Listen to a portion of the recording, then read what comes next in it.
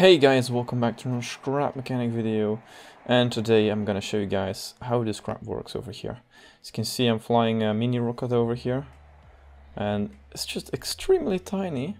Works with just a WAC thruster, a orienter, a number block, a switch, and some fins from the wings mod. That's pretty much it. So let's go right into it. How did I create this crap? Well, as you all know, the orient block is made for like turrets like this thing over here. This thing is in predictive mode, by the way. So it tries to predict where we're going. That's why it's doing such weird stuff sometimes. So basic setup is, let me turn this off. This turns it off. It's just connected to the orient block, and basically orient block goes into an engine and that controls the pitch. You don't really need a WS converter. You can also directly input it like that, and then for the AD you will need an AD converter and an engine, and then basically you can control the yaw like that. Now you can see that there is a white button as well.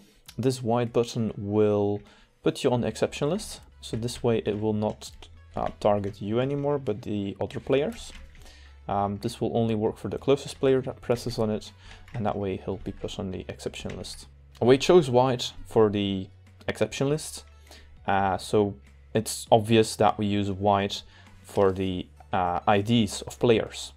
And if you use it actually in tracker mode, because we also have not only player but also tracker mode to track trackers, then you can target a specific tracker by inputting a number input into this tracker, and then basically you can pick up on a frequency on a specific target. Now there's also gray, and this gray, these only work for the predictive modes. You have the P over here and here and here and here and here. Yes, we added predictive camera now. The first gray changes the damping. Damping, basically, the lower you put it, the more it'll oscillate like this. The higher you put it, the more it'll try to smooth out the transition. Now, it's very difficult to get this perfect with a small thingy like this. You would need to make a bigger turret to like smooth it out even more. This gray is the lead. So if you have a player and it's walking to there and it's lagging behind, then you just put the lead higher. If it's leading ahead the potatoes, then you just make it lower. Easy peasy. Also, these are percentages, so also always out of 100. You can also put these negative, but I would not suggest so.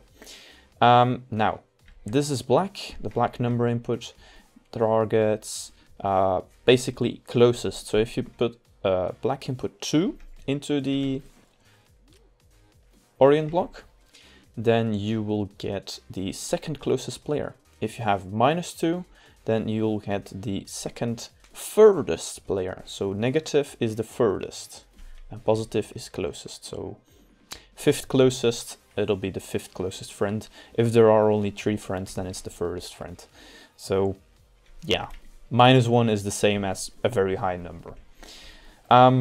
There's also 2 inputs that you can do, or just 1, that you can do that are any other color. So you have these 4 colors reserved for these over here.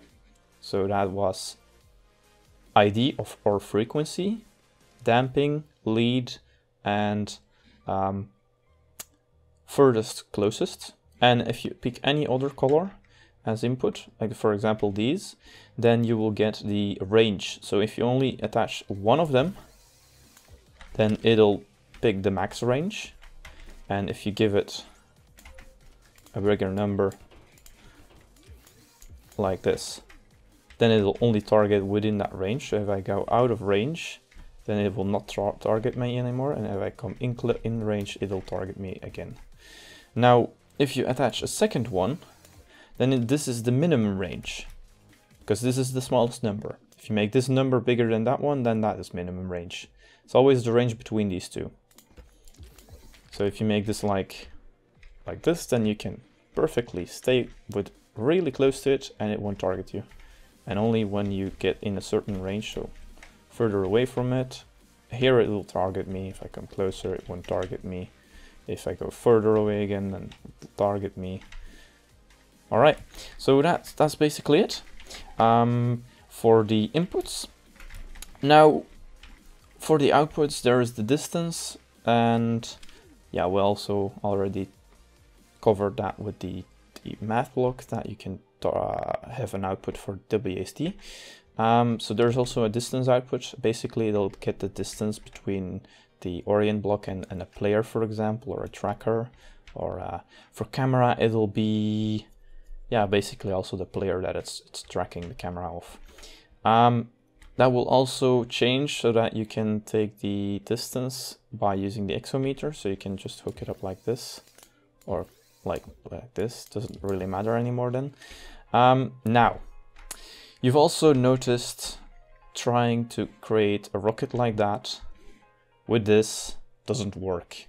These modes are just not fit for them, because this is a global mode and these are made for the rocket.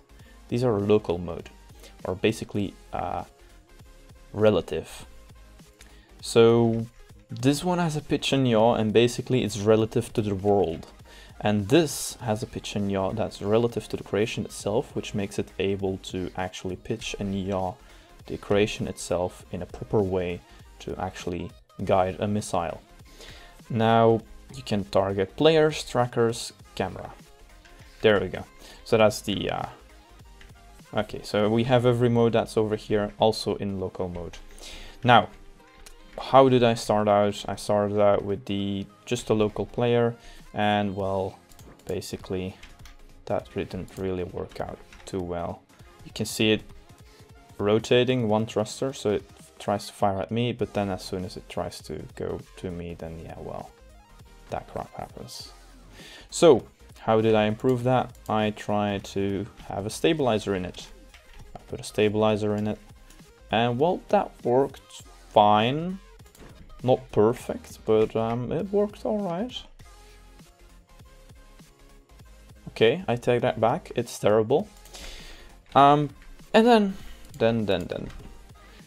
I got the local predictive. So that was a little thing to work out. Wasn't easy, but now it's predictive as well. So you can see it almost instantly targeting me, if it doesn't stick to the floor, of course.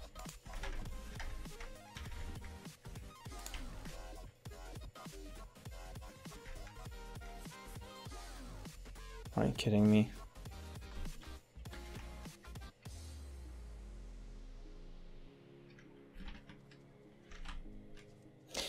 Okay, so apparently I had to modify some stuff. I made this thing a while ago when I was still making the orient block, and the damping was a lot higher then. And yeah, so I had to attach some memory panels, as you can see, that put the damping a lot higher instead of a default value. Default value is quite low as to not mess up the these over here, but this fish, the local mode, can have way higher damping values. As you can see, it works really well. Like, look at it. It's so nimble. I'm amazed by it. So I'm wondering, I can probably don't destroy that crap over here, please. Okay. So I'm wondering if I can put this value higher, and I probably can. Because this has wings, it basically already has serious damping, and if you then try to use the damping inside the actual script, which is basically a PID loop, then it'll create a de-oscillation. So you gotta be careful. If you use the wings, don't put your damping too high, because it's already pretty high thanks to the what's it called, the wings. So yeah, I'll put everything on the workshop Let's quickly have a look at the rockets here. So as you can see, that's also become terrible since I last built it. So I'll need to reconfigure that with the no damping and all that crap. But yeah, there's also this type of rocket, which also seems to work. Though this one seems to work a little bit. Okay, never mind. Anyway, I'll be making them better then. Because, yeah, I like this one. Improved this one quite a bit, actually. Look at it. It's perfect. The fish. Oh god, I love it. So yeah, basically you'll need to configure your damping. It's really important. You can't just take the whatever and let it figure itself out. It's really important to actually configure the damping. So if you disconnect it, it should work fine for like stuff like this. Do not connect it because it doesn't really need damping. But as soon as you go into cruisers and stuff, this one is actually using 32 damping at the moment, because I'm using this button not only for power value for the thruster, but also for the damp value of the orient block over here. Anyway, that's basically it. I hope I didn't skip anything. I don't think so anyway. So yeah, if you have any questions still, then put them down in the comments below. If you want to see something specific, be sure to ask it. Like for example, do you want to do a tutorial on Lua scripting? Yes, I'm probably gonna do that. You might see it next week or maybe this week even. So yeah, it's something to look out for. So anyway, see you in the next one. Goodbye.